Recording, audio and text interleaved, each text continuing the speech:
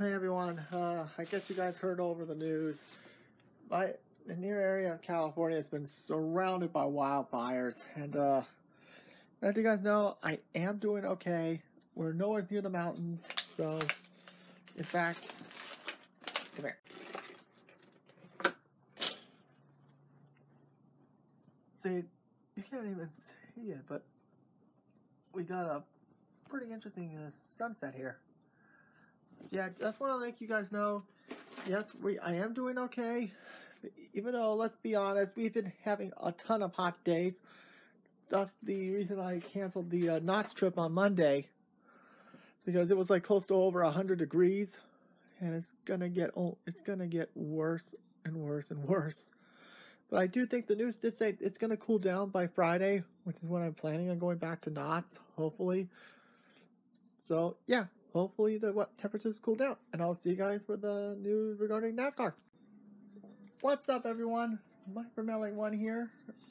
Well, I promised we're going to be going to NASCAR, talk some NASCAR news. Well, we are going to do just that. In fact, we're actually going to do a bit of a test session for Cup Series. And we're going to go in the 51 because that is my Cup car. And we're going to go to Auto Club because if you guys didn't hear what happened, the news that broke yesterday with the source being from The Athletic, 2021 will be the final race of the 1.5 mile track. Because as soon as that race weekend is over, the track will be torn down and it'll be replaced with a 1/2 mile short track. Well, the majority of NASCAR fans are probably elated. Some of them are like saying, why are we needing another short track? This kind of feels unnecessary. And in a way, you're right. But I'll be honest with you guys, I'm kind of glad because honestly, most people are, I myself included, this track was on the verge of becoming another Michigan. Something I don't want to see happen. This track is so nice it's too nice to not be another Michigan. Because it was due for a repavement soon.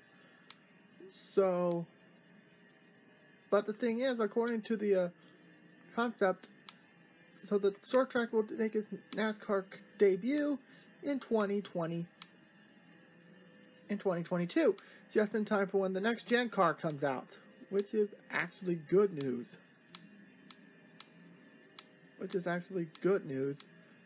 This gives more anticipation for the NASCAR Cup Series, but the thing is, the track layout will look very similar to Martinsville, but the turns will be banked in a similar way to Bristol, which is actually even more good news. And judging by the concept art, you do have to tear down a part of the grandstands. Dangnabbit. And it doesn't look like Victory Lane is going anywhere. Honestly, it would be nice to see a Bristol at Auto Club gets the Coliseum look, kind of similar to what Bristol has, speak of the devil. But let's be honest, I guess NASCAR doesn't want another West Coast Bristol for any more Bristol rip-offs. And honestly, I'm kind of looking forward because next year I'm actually looking to go to Auto Club next year to see the final race of this track. Meaning, I think 2023 will more than likely be the last time for this track. So, yeah, I want to know what you guys think. Let me know in the comment section below. I'll catch you guys next time.